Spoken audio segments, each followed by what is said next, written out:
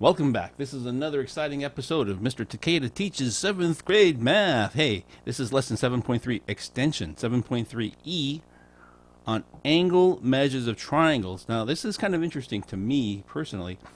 It's basically one idea, but it's a very important idea. So I don't know why this is part of like an extension lesson, but here is the big idea.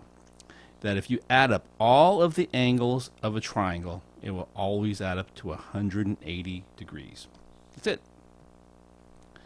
So we're going to practice using that idea in this lesson. I'm going to do a couple examples and have you try a couple.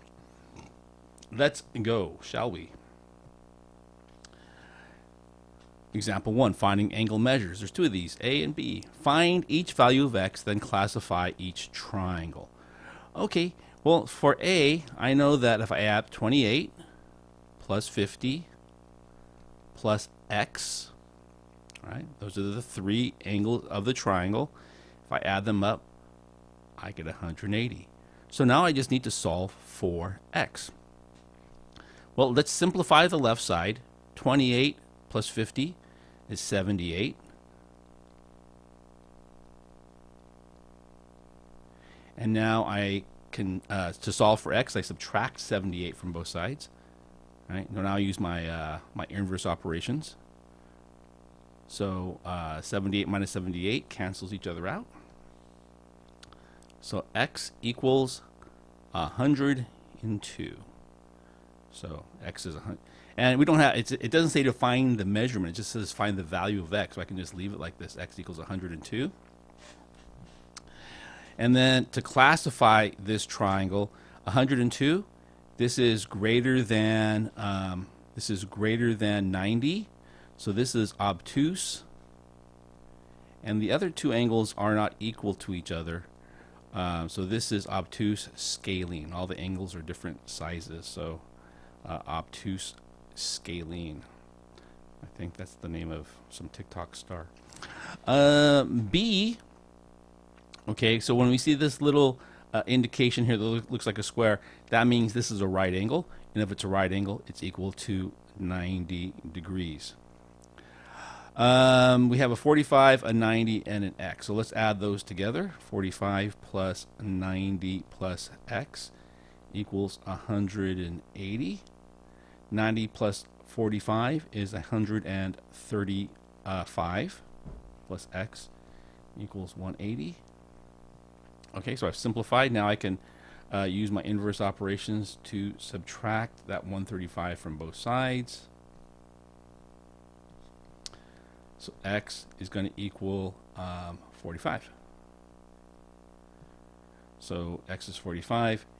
And as far as classification goes, this is these two little lines being the same on both of these legs of the triangle indicate these are the same length. And what you're going to find in triangles is that if these are the same length, then this is going to be the same angle across here, but and that's for a different time. But I have the same length, so two of the same length are and a right angle. This is a right isosceles. I have to remember how to spell isosceles. With an S-E there. Isosceles. Right, isosceles. I think that's right. Hope spelling doesn't count because, you know, I'm guessing. Okay, try this one. Find the value of x and then classify it. And it says each, but just classify this one. Okay, so pause it if you need to. Get the answer for this, and you'll have a place to put it at the end of the video. That's for class. That's for class. That's for class. And that's for class. Okay. Next example. Find each value of x, then classify each triangle. So they gave us some flags here. Both of these are Caribbean countries. So we have this triangle in the green here at the top of the flag of Jamaica. It's telling us that this big angle is 128 degrees, and I've got two x's here. These little lines indicate those are the same length. So this will be an isosceles triangle. So let's do this here. X plus 128 equals 180. I can simplify the x as 2x plus 128 equals 180. All right, so this is a two-step equation. First, I'm going to subtract the 128 from both sides.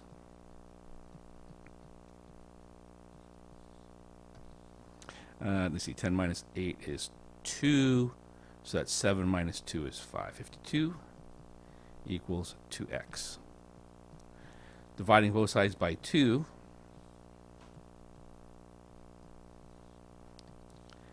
x equals 26. Find the 5x. X is 26. And then to classify it, this is going to be obtuse isosceles, because these are the same length. Isosceles. Right? On the Cuban flag, I've got X, X, and 60.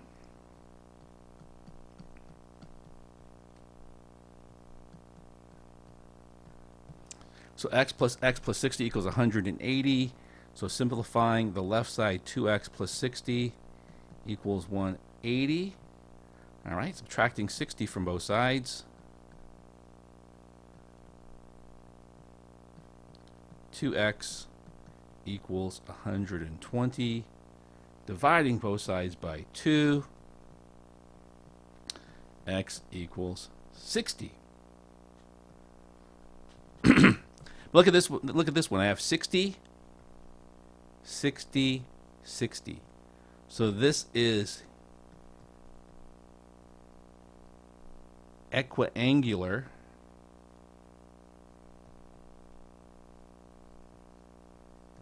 meaning all the angles are equal, and equilateral,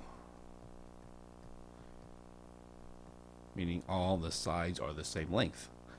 Equiangular, equilateral. And you're going to find that all equilateral triangles are equiangular, right? Because if all the sides are the same length, then all the angles have to be the same. And there'll always be a 60, 60, 60. That's an equiangular triangle. Okay. Try this one. Look at that piece of pizza there. You have an X, and a 72. You have these little lines here. If you can't see them, you have little lines there. Go ahead and find the value here and then classify this triangle. And that's it for this video, and I will see you in class when we get to this lesson, I guess. I don't know when it's going to be. I'll talk to you guys later. Bye-bye.